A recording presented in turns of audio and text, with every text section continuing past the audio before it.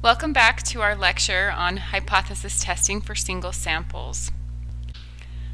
So let's pick up where we left off with our z-distribution example on how to find a sample size. We were discussing how easy it was to find a sample size using a z-score.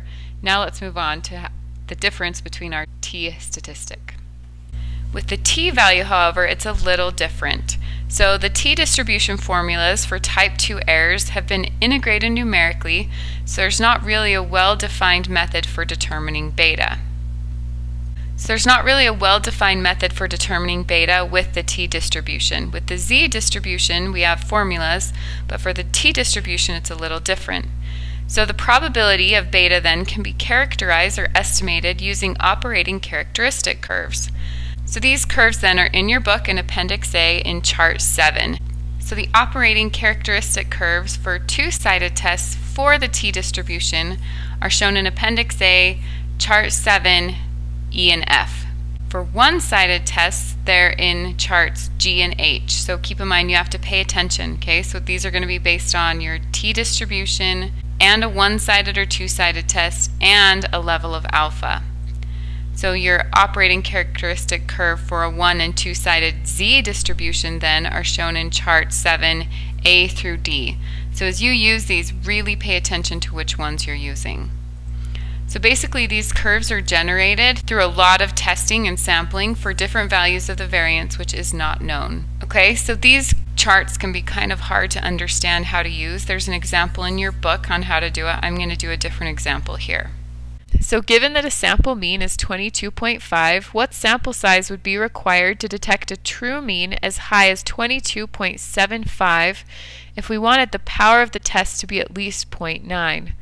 Use the sample standard deviation of 0.378 as an estimate of sigma and a significance level of 0.05. So before we can actually go to the values and extract some sample size, we need to be able to solve for the values it asks for. So first of all, on the x-axis of my operating characteristic curve, there's something called D. And D is this formula where I have delta over sigma, meaning the difference in my means over sigma.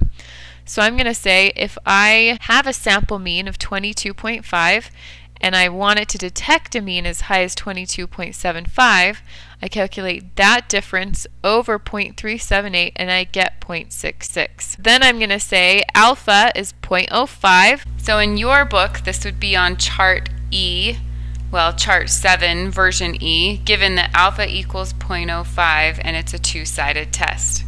So I then go to my curve. This graph that I have, you can tell, is from an older version of a book, so it says chart A, but really we're looking at chart E. So the first thing you should do is confirm that you're on the right chart. So this is for a two-sided t-test with a level of significance of alpha equals 0.05.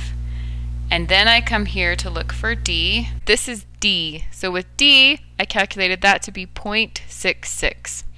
So somewhere along here, so notice this is 0, this line is 0.5, 1, 1.5, etc. So I'm going to say about right here is going to be 0.66. So then I know that my y-axis is beta, or 1 minus power. So then I come here and I find beta equaling 0.1, or about halfway between here and here. So where those two intersect is going to be along this curve right here. So these different curves are my different sample sizes, or as you can notice, n equals 2, 3, 4, etc. So if you lie between two sample sizes, you would estimate in between them. But here, or usually, you'll run into a line. So I'm going to say I need a sample size of 30 in order to get a power of 0.9. So that's how to use these curves. Okay, so now the question, why do we go through all of this work? Why do we use that one z-distribution formula? Why do we use the operating characteristic curves? Why don't we just go out and sample like 100 people every single time? So there's a few reasons. So first of all, a large sample size is more representative of a population. And we know this based on the central limit theorem, that the more people we actually survey, right, or poll, the more accurate our information will be. So it's also necessary to produce results among variables that are significantly different. Okay, so if we want to notice a difference, if there actually is one, we need to sample a lot of people. So when the goal is to reduce the chances of discovery failure, a large sample size broadens the range of possible data and helps us form a better picture for analysis. So a sample size is a big deal. And I feel like as a statistician, or as you guys move forward from this class, it's something you're going to take with you and help you be a little more, I don't want to say skeptical because that has a negative connotation. Maybe just look into things a little bit more before you believe them. So I can remember driving home from a class I was teaching last summer, and I heard on the radio that home births in the United States had a 20% increase in fatality for either the child or the mother in the last year. That's a huge deal. 20% of either children or mothers were dying during delivery in home births versus hospitals. So it was 20% increase over just 1 year.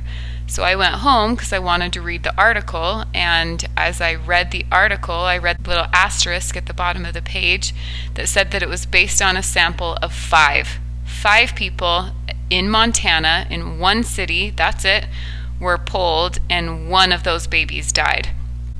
So if you think about it, that is a ridiculous sample size, both in number and in demographic and location, to go on the radio and extrapolate saying that that same thing, that same event for 5 people in Montana, and it's going to happen for every single baby in the United States, period, over the next year. It's just kind of silly if you think about it. So just make sure as you're reading articles or studying up on things, you pay attention to what the actual sample size is. So I really like this quote. It's an important economic and ethical reason for having a specific sample size. This professor from University of Iowa says, an undersized study can be a waste of resources for not having the capability to produce useful results, while an oversized one uses more resources than are necessary. In an experiment involving human or animal subjects, sample size is a pivotal issue for ethical reasons. An undersized experiment exposes subjects to potentially harmful treatments without advancing knowledge. In an oversized experiment, an unnecessary number of subjects are exposed to potentially harmful treatment or are denied a beneficial one. So like this quote says, if we take too few samples, it's not representative, right? If we want to go poll the country and find out who people are leaning toward for president, if I just go poll 50 of my neighbors, that's not going to be accurate. I would need to poll hundreds of thousands of people in different states and different counties to get an accurate representation. But like this also says, an oversized experiment can also sometimes not be a great idea because that can be unethical or expose people to things that they don't really need to be exposed to. Okay, so I have a funny video clip that also helps us think of this idea. Ladies, I offer myself up to you and your cause. What's this? I took it upon myself to poll the town, and I think you're going to be pretty happy with the results. We are? Jackson is solidly in the lead. Already? We just started bugging people. Well, I modeled my poll after the Gallup poll. The Gallup poll uses a sample of 1,005 voters to represent the 280 million people of the United States. Using that logic, the correct sampling size of the town of Stars Hollow would be 0.002. Rounding that up means one person needs to be polled, so I picked me. You polled yourself. I was right there. Seemed like a perfect opportunity. Okay. Well, first of all, thank you for dressing up to talk to yourself. And secondly, I think you're going to need to poll a few more people to get a better sense of where we really are. Oh. Okay, I'll see what I can do. Thanks, Kirk.